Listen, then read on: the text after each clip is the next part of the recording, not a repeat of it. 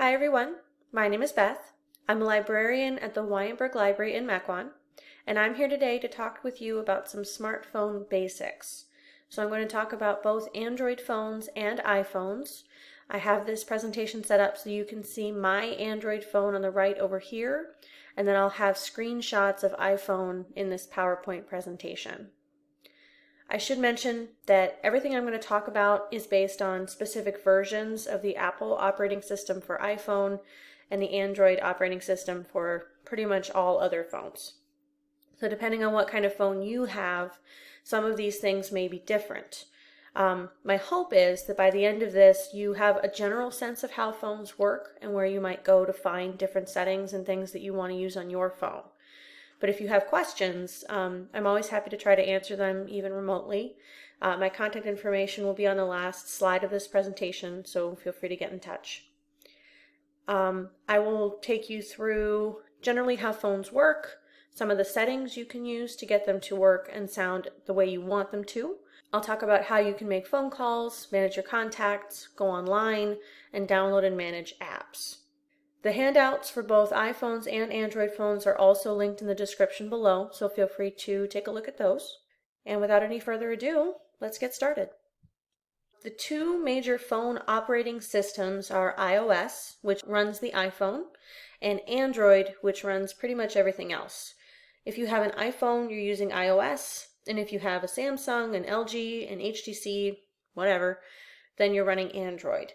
There are differences between the two different operating systems, but by and large, they have the same key features and functions. So you can make calls, you can go online, download apps, and so on. All smartphones have touch screens, which may or may not have given you some trouble in the past. Typically, there are three movements that touchscreens respond to: tapping, swiping, and holding down. So when you tap on something, make sure you're doing so as light and fast as possible, and do it with the tip of your finger, not the flat of it and not the nail. The longer you hold down or the harder you tap, the more likely your phone is to become confused. So do your best to keep as light and fast as you can. It does take practice. Every time I get a new phone, I have to learn all over again how to make the touchscreen work the way that I want it to. So if it feels awkward at first, just give yourself some time to get used to it. It will get better. Swiping is a similar idea. Again, light and fast motions with the tip of your finger, not the flat, not the nail. Swiping lets you move back and forth between screens or parts of an app. And then holding down on an app or part of your screen or anywhere else on your phone will trigger a menu of some kind to open. So for example, if I tap and hold down on my camera, I get a menu where I can jump in and take a video, take a selfie, or take a portrait. I can also move the camera around the screen if I kind of drag it back and forth, and I can let it go and let it drop down to where I want it to be. I will talk more about moving apps and stuff around later. But generally, holding down gives you extra options to interact with apps and other parts of your phone. All phones open to a home screen, which looks a little bit like this on an iPhone. The person whose phone I used for these screenshots has her apps sorted into folders, but you're more likely to see all of your apps listed all over the screen and even across multiple screens. Android also has a home screen, but you'll only see some apps here. Apps that you choose, apps that the phone decides are important. And you can add more as you need to, and you can also add them across multiple screens, just like with the iPhone. You can find all of your apps on an Android phone in your app tray, which you access by swiping up from the bottom of the screen. And then all of your apps are here, and they're listed alphabetically.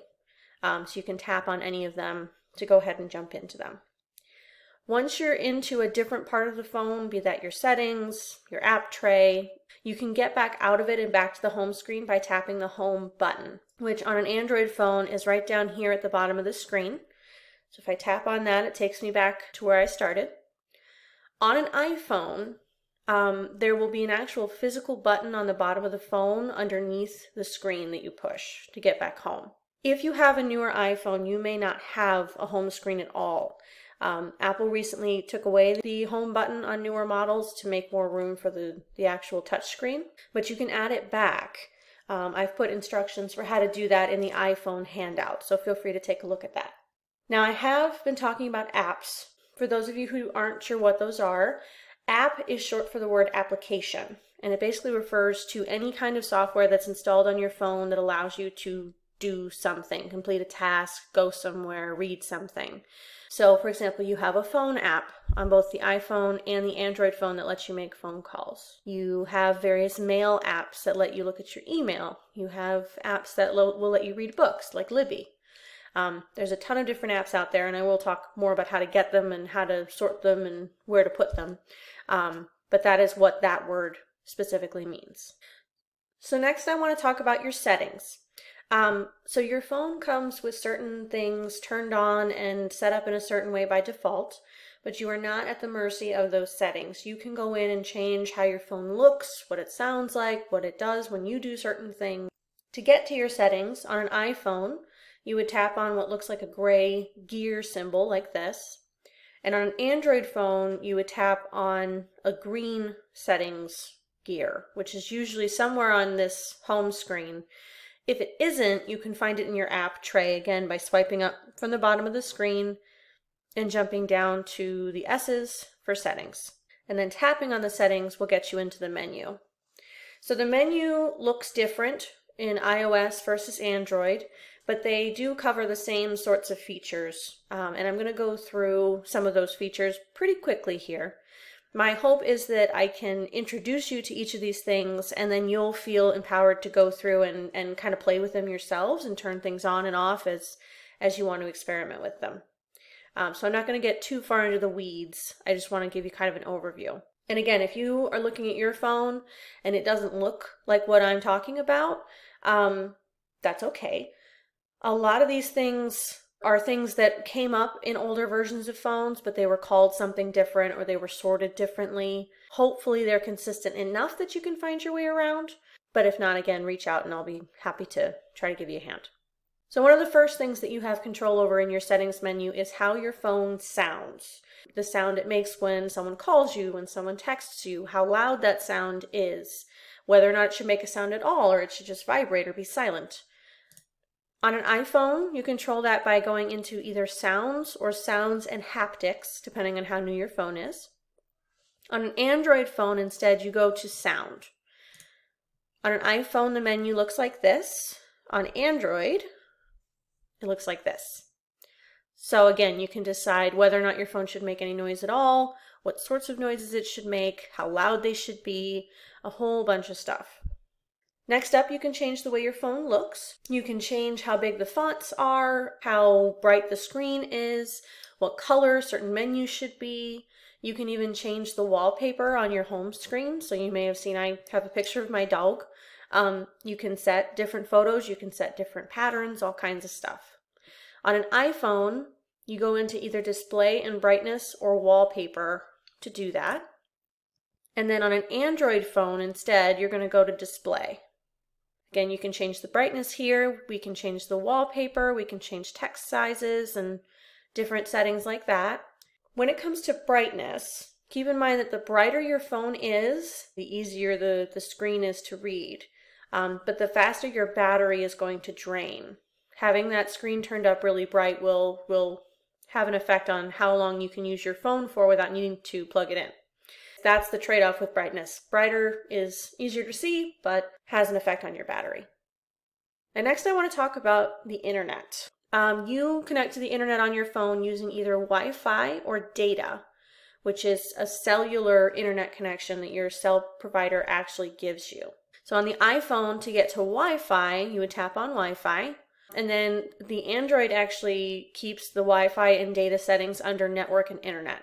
So if we tap on that, I can see Wi-Fi and mobile network. I'm going to tap on Wi-Fi because we're going to start there. So Wi-Fi is an internet connection provided by the internet service provider wherever you are. So if you walk into a coffee shop or an airport or somewhere and your phone says, hey, there's a Wi-Fi network here, that means that that location is providing you an internet connection that you can use. Wi-Fi can either be open to everyone, so you can just jump in, or it can be password protected, which means you either have to ask for the password or you have to know the password to get online. To tell if your Wi-Fi is on, once you've tapped on it, on an iPhone you would look at this toggle over here. The green means that it's activated. If you tapped this toggle, it would turn gray, which would mean that it was off. Similarly, on the Android, this green means that I am on. If I tap on this, it'll turn off. Generally, you'll see a list of different Wi-Fi networks that are available. If you see a little padlock, that means that they have a password and you would need to enter that password to join them. Otherwise, you can just tap on the network and your phone will try to connect. If you tap on a network and there's a password required, you'll see a pop-up box that comes up that says, okay, give me the password. And once you've entered it, you'll be able to get online. You'll also be able to tell, because on the iPhone there will be a little check mark next to one of the networks indicating that you're online. And over on the Android side, you'll see it'll say connected underneath whatever network you're connected to. So that's Wi-Fi. The other option that you have to get online is data. And data, like I said, is provided by your actual cell phone company. And they may or may not charge you based on how much you use. It just depends on what provider you have and what their rules are in their contract. So on an iPhone, again, to get to your data settings, you'd go into settings and tap on cellular. On Android, you go into network and internet and then tap on mobile network. To turn it on, you would tap the toggle next to cellular data. On an iPhone, when it's green, that means it's on. Android, same thing. There's a toggle over here. I can tap on that and turn it on, which I will do now. So now it's green, and you can see that means that my data is on. When it comes to Wi-Fi versus data, because data can sometimes cause your cell phone provider to charge penalties for using too much of it, it's generally best to use Wi-Fi as much as possible. If you leave your Wi-Fi signal on, your phone will consistently try to find open Wi-Fi networks for you to join and use whenever you're moving around outside or sitting at home. If there's no network nearby, you can then use data instead to kind of bridge the gap. So if you have Wi-Fi at home, you'd be puttering around the house, you're playing music on your phone, you're going online to look stuff up, you're using your Wi-Fi connection, that's great. Then you leave the house, you want to go to the airport because you're leaving for a trip. While you're in the car, you're probably not going to be able to get a Wi-Fi connection anywhere because you're moving too fast and your phone won't have time to connect to a network, much less stay in that network because it won't be able to keep the signal. So while you're in the car, if you want to be listening to music or using Google Maps to get directions to the airport, you probably need to have your data on. But then once you get to the airport, you can turn your data off and connect to the airport's Wi-Fi network and use their Wi-Fi until you get on the plane. Does that make sense? So use Wi-Fi when you can, but when you can't, if you need to be online, then use data. The other thing I would mention when it comes to Wi-Fi is that if you are out in public and you connect to a Wi-Fi network that doesn't have a password, that network is considered not secure, which means that someone could potentially see information you send over that network. So if you go to a coffee shop and they have an open Wi-Fi and you connect, and then you go to Amazon.com and you say, I want to buy this, and you type in your credit card number and submit your order, someone sitting in that shop, if they knew what they were doing, could see your credit card number zooming sort of through the Wi-Fi signal to Amazon. And then they could take that number and use it for themselves. So if you're out in public and you're using a public Wi-Fi network that doesn't have a password, don't do anything on your phone that you wouldn't want someone looking over your shoulder while you're doing it. And the next thing I want to talk about is location, which on the iPhone is in your settings under privacy and then location services. On an Android phone, I'm going to scroll down a little bit here. You want to go down to location, tap on that. And then just like on an iPhone, you would tap this toggle right up here and this bar will turn green and then you'll know that your location is on. You'll also see a little icon near the top of the screen that looks sort of like a little compass mark. You might need to use location for different services like Google Maps. So if you use the Maps app on your phone to get you directions to a place that you're going, your phone needs to know where you are in order to give you those directions. So you have to have the location on in that case in order to use that app. If you don't have your location on when you open an app that requires it, the app will ask you permission to activate it, and if you say yes, it'll go ahead and turn it on for you. It won't turn it off when you're done though. So if you don't want to keep your location on for whatever reason, either because you're not comfortable with your phone knowing where you are, or because you find out that using your location drains your battery, which it might, you would have to come in here and manually turn your location off every time you use an app that uses it. I personally keep my location off because it does drain my battery pretty fast.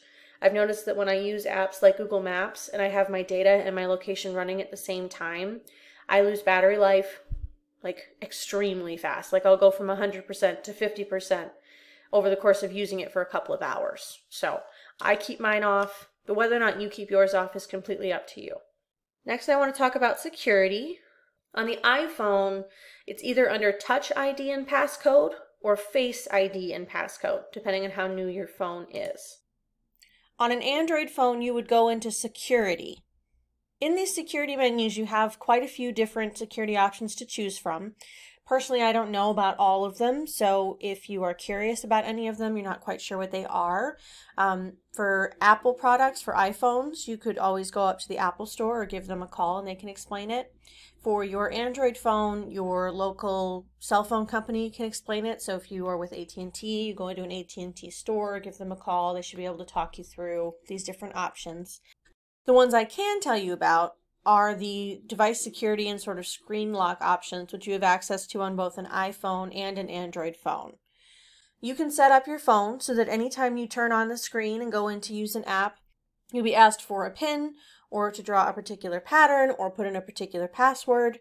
You can also set it up where it requires that you put in your fingerprint or that it take a picture of your face to prove that you are who you say you are, which is a good way to keep your phone secure. If you ever leave your phone somewhere or someone steals it, you might not think it's a big deal, but if you consider that you might be logged in, for example, to your bank account on your phone, you might be logged into Amazon or some other account with your credit card attached to it or your debit card attached to it. If someone gets a hold of your phone, they've also gotten a hold of that information now. So it's a good idea to keep these devices secure by setting up at least a screen lock or some kind of other password to keep folks out if they try to get in. And then last, I want to talk about accessibility. So on the iPhone, accessibility settings are under either General and then Accessibility if you have a slightly older phone, or just under Accessibility in the regular settings menu. On an Android phone, near the bottom of the list here where we see security and location, accessibility is right here. And these accessibility features are really pretty nice. So on an older iPhone, it looks like this. Newer ones look like this. And then this is the Android menu. So you can see there's lots of different options to make your phone easier to read and interact with generally.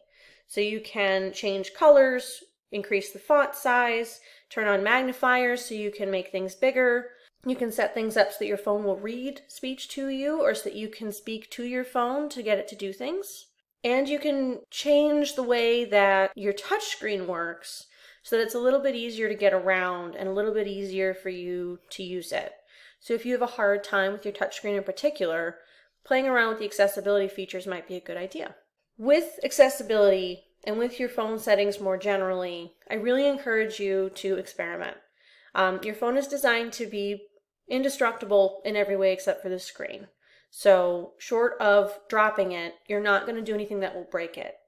If you're nervous about not remembering what you did and then not remembering how to turn something off, if it turns out you don't like it, you can take notes as you go. So say, okay, I'm going to go into this settings feature, I'm going to turn this on and then see what it does, and then you know how to get back to where you were to turn it off if you have to. But the best way really to learn about these settings and learn what you like is to mess around. Personally, it's my favorite part of getting a new phone, is going into the settings and seeing what's new and seeing what I can turn on and turn off to make it work the way I want it to. And sometimes I don't even know what the way I want it to is until I've played around a little bit.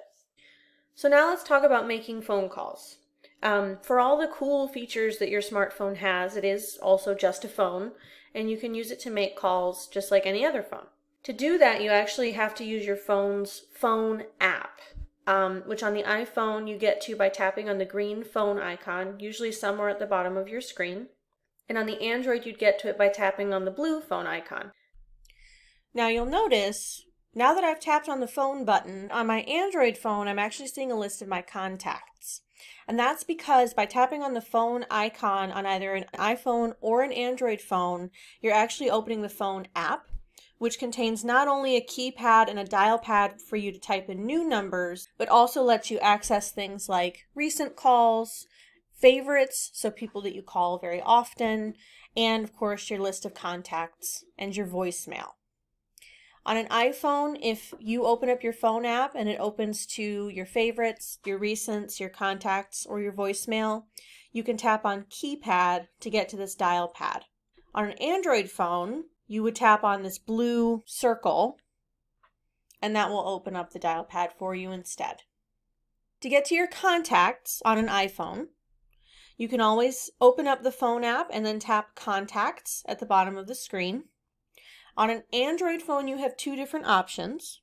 One is to find and tap on the blue contacts button, which you might get to on your home screen or which might be in your app tray, which you access by swiping up from the bottom of the screen, and I'll talk more about that in a second.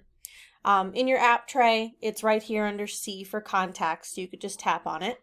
Once you've tapped on the contact button, this is what the contacts list looks like on the iPhone and the Android phone. So they're arranged alphabetically. To add a new contact on an iPhone, you would tap the plus symbol near the top right corner. And on an Android phone, you would instead tap on Create New Contact. To edit a contact or to call them, you would tap on their name. And then for editing on an iPhone, you would tap Edit near the top right corner. On an Android phone, you would tap Edit Contact near the bottom right corner. To call them, on an iPhone, you would tap on the little phone icon. On an Android phone, you'd tap on Call. And then to delete a contact, on an iPhone, you're going to scroll down all the way to the bottom of the screen and then tap on Delete Contact. On an Android phone, in the top right corner of the screen, you'll tap on these three dots, which opens up a menu, and then you can say Delete to actually delete the contact completely. So now let's talk about accessing the internet. So earlier we talked about how to get online using Wi-Fi and data. Again, you're going to go into your settings and choose to activate either a Wi-Fi network or your cellular data, depending on where you are and what you have access to. And then if you wanted to go online and do things like look at your email, look up a library book, pretty much anything you wanted to do on your computer, you can do that on your phone by going into an internet browsing app, which on the iPhone, the default is Safari. And on the Android, the default is Chrome, which I have in my app tray right here.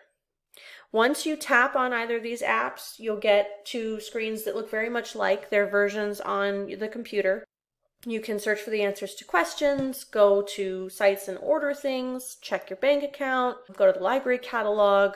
But again, be careful if you're on a public Wi-Fi network that you don't do anything that might be too revealing to someone who might be kind of snooping over your shoulder.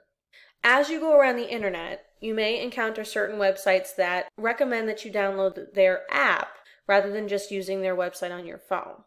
So for example, I have a Hotmail account for my personal email, and every time I go to hotmail.com on my phone, I get a pop-up that says, hey, did you know we have an app now? It's nicer and easier to use.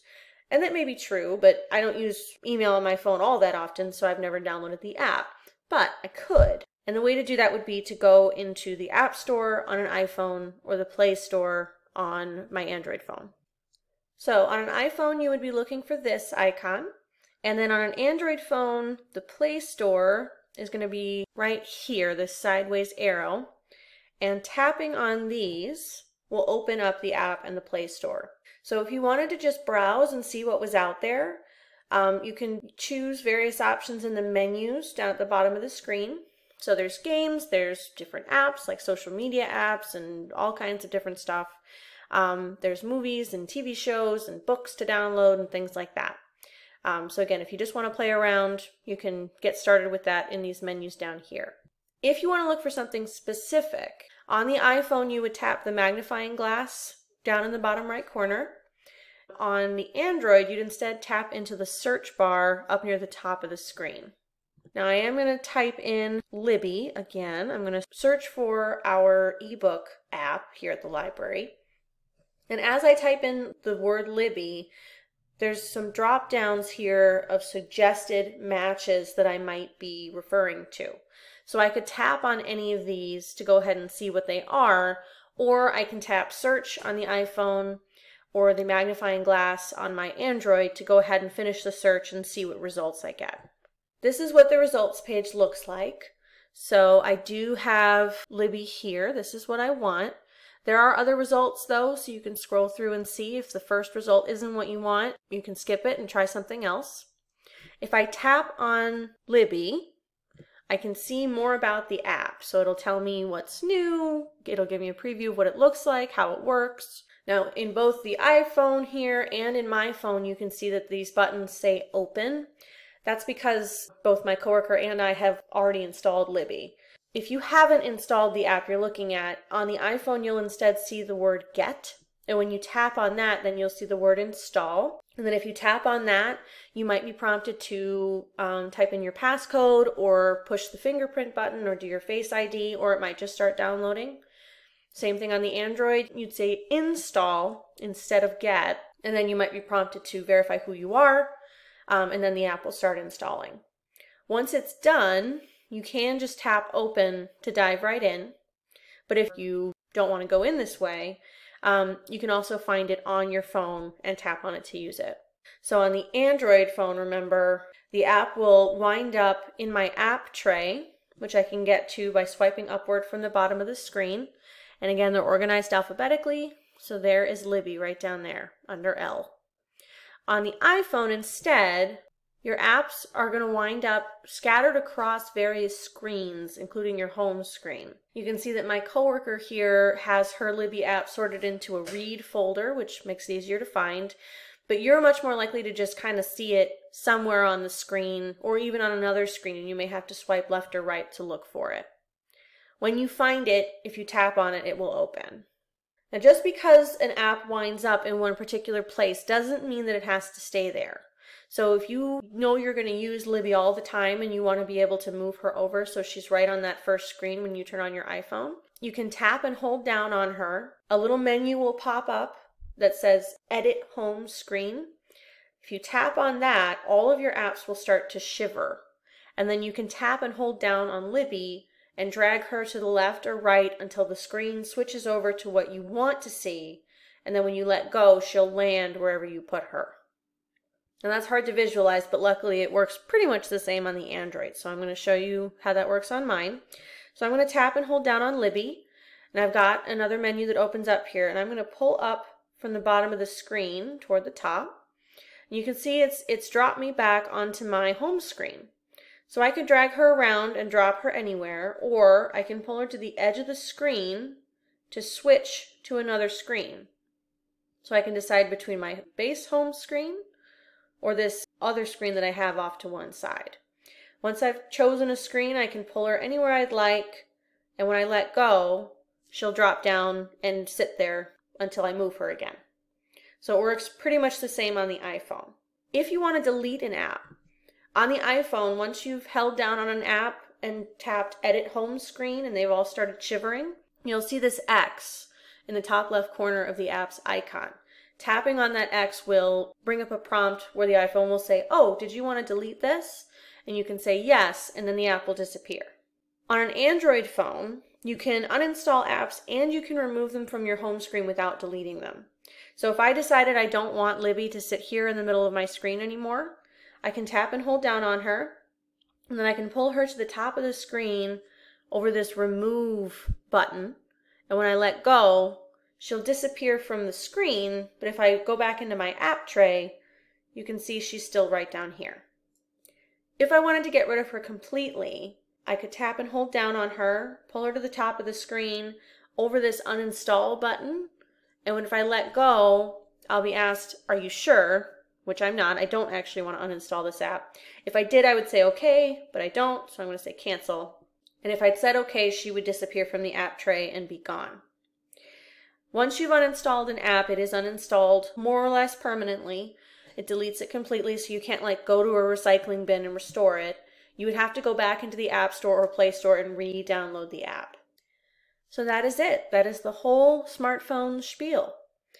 Again, there's a handout for iPhones and a handout for Android phones. Both are linked in the description below.